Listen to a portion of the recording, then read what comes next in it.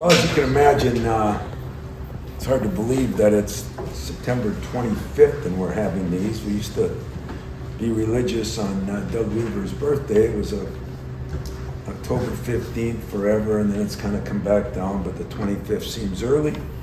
But at the same time, I'm excited to get started. It seems like basketball never ends now.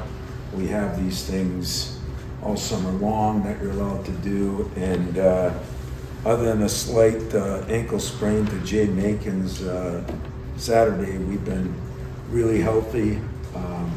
Getting Malik Hall back in about beginning of August has really helped. He's still not maybe 100% back as far as skill level in that, but he is 100% back as far as health, and that right now has been something he hasn't been 100% since probably his sophomore year. So very encouraging with Malik. Real quickly before I open it up to some questions, depth, we have it. Those of you that were upset with me last year for not going and getting more depth, I understood. Now that the same set of people are saying, how are you going to play 11 guys? And so it's a good thing media and fans are all alike. You can't please everybody, but I think the biggest plus with having a deeper team is I got enough veterans, and they've done an incredible job of working with the four freshmen. And you know my theory of player-coach teams is always better than a coach-coach team, and those players have done one hell of a job acclimating relationships in this transaction BS world we're in. We actually still have a relationship-based program that we're going to have as long as I'm standing in front of you, or I won't be standing in front of you. So I'm excited about that. I think we do have some guys that have improved a lot. We've had some guys that have gained weight. Jaden, 10 pounds, Marty, 20 pounds. We've had a guy that's lost some weight that I think is important, and it's been a very fun and enjoyable summer and fall. It always is when you don't play a game and you don't have a loss. Until then, I'm going to continue to have fun. After that, it might not be as much fun. So you probably have more questions than I have time. I was sorry, but I was meeting with one of my favorite football players, Lorenzo White, and that was, so I put you off for 5 minutes. My apologies. Questions? Tom, you're probably going to be in top 5, top 10 status when the polls come out. Hallelujah. And that's going to be new for a lot of you guys. It's been a couple of years since you did that in the preseason. What do you need out of the veterans on this team to kind of navigate that? Well, the realized rankings mean nothing would be one, and I think when you've gone through things like AJ, and you know, when you've gone through last-second losses to UCLA and watched them go to a Final Four, when you see what happened last year and how close you really are, and there's always some things that happen in the NCAA tournament that somebody always loses. Every year somebody lost, meaning that you would have played. Last year it might have been Tennessee, where you expected to play. I can't remember, I think the year that we got beat by UCLA, it was Texas who got upset in the next round, you know? So it makes your path better. I think those guys understand that, but I also think they realize that rankings don't mean a lot. What I like about the rankings for us is I think it's been earned. You know, our players have developed. We've gotten a little older. They're not because of necessarily our recruiting class. They're more from the body of work we've done, and I think that makes it where it's been earned, not given. Last time you had a class like this, you didn't have a lot of, it was like the Miles, Cassius. You didn't have a lot of upperclassmen in the league. What is the, can you speak to the value of the older guys that these guys sort of have to earn their way, as heralded as they are, and what that allows you to do and how that changes that dynamic? Well, I think it's true. You know, I look at Kentucky, and you know, when they bring in a slew of freshmen, I said to my assistants the other day in practice, now, and I feel, you know, bad. I mean, it's hard to do that and just have freshmen with no upperclassmen leadership. And I think I had one class that we didn't have as much leadership in the junior and senior class, and that created problems for our freshmen and sophomores that lived with it for a while. These guys Malik, AJ's done a pretty good job. Malik, Tyson, Jaden has done a great job. Marty's done a great job with the younger guys, and they can do a better job than I can do. So it really, I think they're going to be better players because competition is going to be better because they bring that youth enthusiasm and, you know, and everything. But knowledge is going to be better because our upperclassmen can do it. They can watch them do it. And so I think the combination of the two is going to really benefit us. I hope. Tom, hello. How does this team compare to the best teams you've had talent-wise, and how about like grit-wise, character, basketball toughness?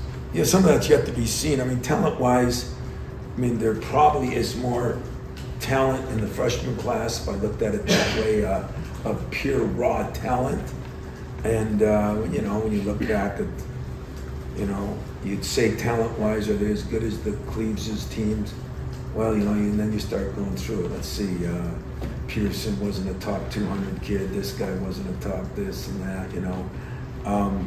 So talent is sometimes an overused word. What I think we have is we have potential to have very good guard play. You know, AJ keeps coming along, and we all know that that's been a work in progress. I mean, Tyson and Jaden have had hellacious summers. Fears and Trey Holloman. Trey Holloman is maybe one of my more improved players. So that's been good as far as that goes. And then some of those wings like Cohen, you know, it was great having Jason Richardson back 2 weeks ago because he was able to talk to him about, you know, what it's like to just be a great jumper. You know, remember JR wasn't a very good shooter when he was here, but he worked on it. Cohen has been a worker. And he's going to be able to play two positions, and we do have some depth inside. And it is going to be tricky on who you play. And that too will be earned, not given. So it's nice when it has to be earned and not when you're forced into it. Like Miles' year, we lost all three of those big guys to knee injuries, and we were scrambling. Guys were playing by default and more than by earning it. So I think this is going to be better, but there's going to be tricky things to navigate. There's no secret about it, and that's why practices, I think they've been competitive all summer. They've been really competitive in the fall. I think they're going to be even more competitive, which will help. Tom, you know, we're talking about top 5 ranking and the talent level on this team. And it seems like on the outside, you guys check so many boxes, but I'm wondering your position, day one of practice here.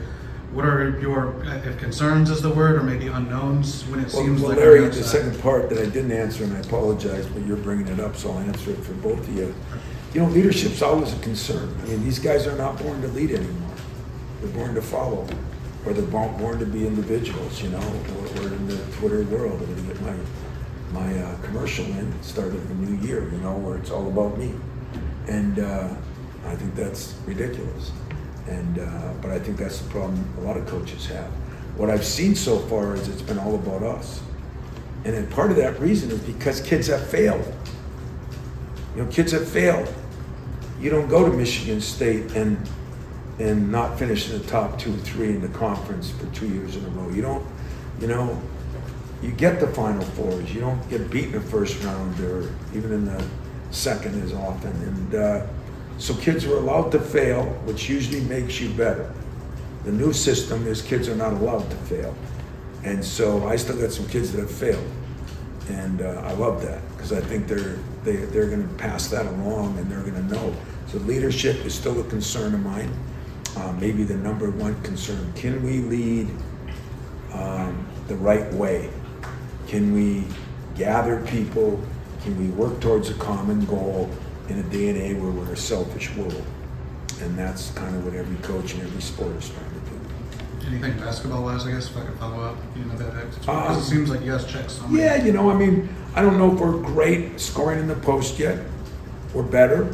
I don't know if we're great. I'm concerned at shot selection a little bit, you know.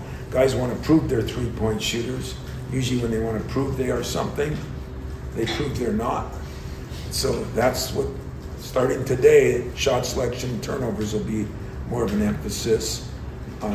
That's yet to be seen. And then the biggest concern is how we put everybody together and whether they can, work together like it seems like they have. But let's face it, their girlfriends, their buddies, their parents, they haven't played 3 minutes in a game yet, so they have something to complain about. I mean, that's right around the corner, and I'm kind of looking forward to it.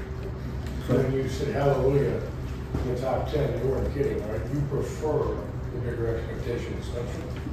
Yeah, I really do. I mean, I prefer it because it's been earned by so many guys in the past that that's where they put the program. I didn't put it there; they put it there, and you're damn right. It deserves to be a top 10 program. I think over 20 years it's been a top 10 program. I think the last 2 or 3 years it has not been a top 10 program, and so back in the saddle. Now we got to stay in the saddle, But yeah, hallelujah. I mean, it's not pressure when you've been there and done that. It's pressure not to be there. I didn't enjoy it. Everybody said last year, the year before, you sneak up on people. You know what? I'd rather run the race from the front than run the race from behind. You talked a little bit about the big men in the position coming back this year. What have you seen from those guys in the summer and moving? Well, Marty's 25 pounds heavier and just a different kid. Sometimes strength and confidence, worried about he's going to, lose his speed and his jumping ability, he's blocking shots, he's more aggressive, he's been better. Jackson Kohler, his body's completely different, and he's been jumping better, running better, doing things better, and Carson, who's kind of my unsung guy, is he's a man now. He's really changed his body too, and because of that, sometimes added strength needs added confidence. And the guy that's coming on now is Booker, and he's definitely the most talented. And what I love about Booker is he has expectations, but he has realistic expectations. His parents have been great. He knows what he's got to get better at. It's always hard to do that. You have no idea what it's like, how hard you played in high school and how hard you have to play in college. And so he's learning that as we go, and he's done a damn good job. I'm pleased with him, not where I need him to be or where I want him to be. But when I try to compare him to a Jaren Jackson, who's, similar bodies coming in. But Jaren, Dad played in the league. He knew a little bit more in that respect. But still, did we never ever think Jaren was going to be a one and done? We didn't. I don't think he did. And he ends up the fourth player taken. So big guys are strange. What you see at the beginning of the year, Draymond, Xavier, they were here 2 weeks ago, we were laughing about their freshman year, playing 3 minutes a game, 5 minutes a game, first part of the year, and then moving up to 10 minutes a game for Draymond. I think he ended up like 13 because I figured out that in winning time, so he wouldn't play the whole game, and I just play him at winning time, win the game, and go home. It was a hell of a deal. But I think all those bigs have gotten better, and whether they'll be good enough, only time will tell. I think the other fear I have no idea what's out there. None. The only person I have an idea what's out there is Purdue, because they've got most of their same guys back. They've got all their same guys back. But so many teams have transfers. Transfers can help you. In basketball, where chemistry is important, they can hurt you. And so I have no idea those people that have picked up transfers, and there's a slew of them, those teams could be a lot better than I thought. And they could not, So there's a lot of unknown out there. Usually you pick up the magazine or some of the things you guys write, it's pretty gospel, It's like a fiction movie, like who the hell knows? Time for one or two more. You mentioned at the end of your season last year, the presser, that when you wrapped everything up, that it was going to be interesting to see how you could keep everybody happy. How have you been able to do that through the summer as you lead into the season? I just keep reminding them, remember, those same people that are patting you on the back at Moneyball we're the ones saying, hey, you got to have more people.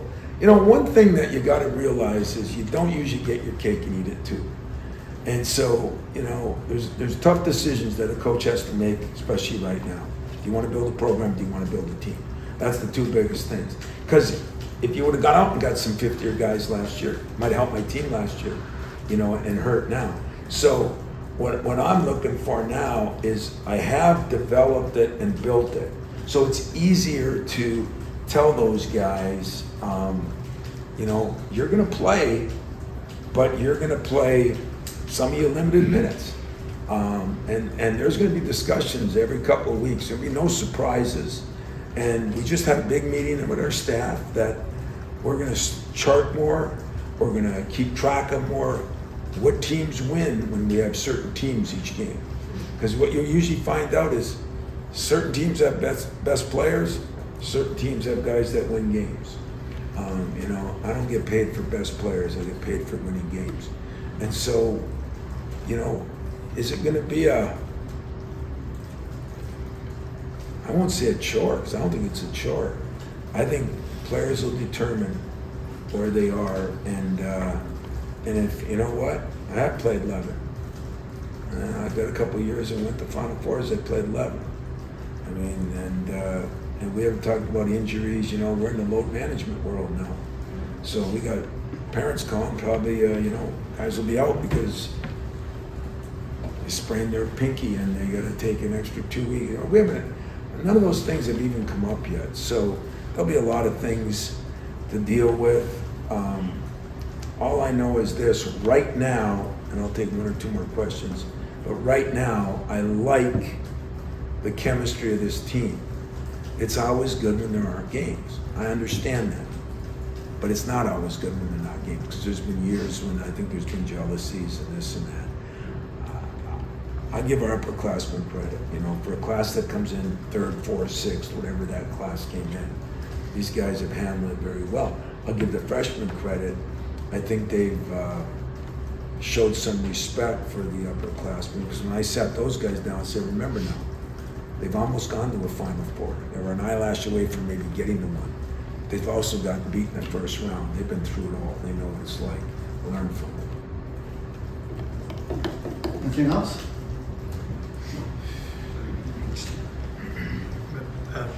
Just felt like I gotta ask you, Tom, about with what's going on with the football program. Do you have any thoughts there? Because obviously you've been very supportive of everything, you know. Yeah. Well, to be honest with you, as you can imagine, I mean, I am focused in and excited. I mean, this wasn't phony. I'm excited about today, you know. But I also, I look at it and I wrote around the tailgates in the last 3 weeks. And I just, the day has come where I'm really proud of our fans for, you know, we've been through a lot. We've been through a lot in the past too. I mean, you know, and Spartans are resilient. And, you know, I unfortunately don't know probably even half as much as most of you think I know, because I think everybody thinks when you've been somewhere 100 years, you know where all the bodies are buried and what's happened and what's going on and who's doing what and where and why and when, and I don't. I feel for those players. I feel for the staff over there that, you know, it's been dealt a tough hand. But I also thought there were some encouraging things Saturday. I loved the pregame stuff here. As I went around, I enjoyed people. I think we're rallying behind, and for that, I thank all the fans out there. And I thank the staff and the players over there for hanging in there. You know, adversity makes all of us stronger, and what will happen, you probably know more than I do. What I know is I'm supporting that football team because it's still my favorite sport, so everybody knows. It hasn't changed, and it won't change. I don't know when it'll change. It's probably not going to change in my lifetime. And I will not miss a game that I can't miss. If I'm going on the road with them, I'm going on the road. And I think you all know what I believe, that to have a successful athletic department, you need a successful football team. But in saying that, I went to the soccer game the other night. We beat Indiana. watched our volleyball team beat Michigan. I've watched the growth in our wrestling program. Our soccer women's team is back in the top 25. If you read anything about hockey, you know, I like looking over at his office because there's heat coming out of it. You know, guy's done a fantastic job and he's doing a fantastic job. And you know what? I'm going to be a full supporter of Harlan and Alan, and we're going to just do what we do, man. We're going to fight through this, and there's going to be a lot of positive things that happen. And Tom, just following up on that, have you been, as the face of the university, have you been asked to speak to the team? If so, would you say? And if not, what would your message be to those players right now? no, I haven't been asked to speak to the team. They've got football coaches over there doing their job, and you know, I've talked to those guys. But my message to everybody is stay the course and do what I said when the shooting came. You know, grass arms, stick together. Adversity is, you know, what you learn from. I'm afraid that too many, not that you want it, but too many kids are going to grow up with no adversity because they'll just transfer and leave and do this and that. I would tell them all to stick together. Stick together, fight the fight, let's grow and get better. I mean, we started out a couple years poorly. I saw some promise in the last game. I mean, you can't turn the ball over. I mean, that's a football, basketball. It doesn't matter what sport you're in, you can't turn the ball over. We did. We just got to keep moving forward. So that's no new Rockney speech, but believe in yourselves and believe in your teammates, I think, is a big thing right now. Remember, players play the game. Last one. Well, listen, I know you guys got a lot of stuff going too. I said, I don't know what I said to him, but you're welcome to come down and watch a little bit. You know, if you can stand the language and whatever else comes with it, God bless you. We're trying to do a lot of things. You know, that Tennessee game is going to be a big thing. I think it's an awesome opportunity. I think Rick was phenomenal with it. He was supposed to play in Maui this year. Now it's been moved. I'm playing there next year. I think I've been there 4 times. So doing this for them and to give back and teach your players, it's good to try to help others. That's a phenomenal thing. We're getting Midnight Madness cranked up. We're getting the sleep out in a tent. If any of you media guys had enough courage, and women, you get a tent and sleep out and see what the real world lives like. And so I'd even have a media row if you had a little courage and wanted to do it. You find out that all this crap you hear about kids, if you give them a venue and you stick with them, and 26 out of the 28 years because of COVID, we've had no problems over there. And there's anywhere from 2,000 to 4,500 kids. You know, everybody will do what they're demanded and held accountable to do to a certain extent. And so I'm excited. I'm excited about the start of our season. I'm excited what the other sports are doing, and I'm excited to see our football program. You know, Harlan gets a chance here, and hopefully we can move forward there. And some of you probably think it's all BS. It's not. Because I've been through some things here that trumpet all this. And guess what? Still standing. Learned from it, got better from it, gonna get better from it. And we'll continue to learn and grow. And that's what it's all about. So put a smile on your face, enjoy the day, watch practice. I'll try to keep Colin Carr's head off my rim. Huh? Can we scrimmage too? You scrimmage?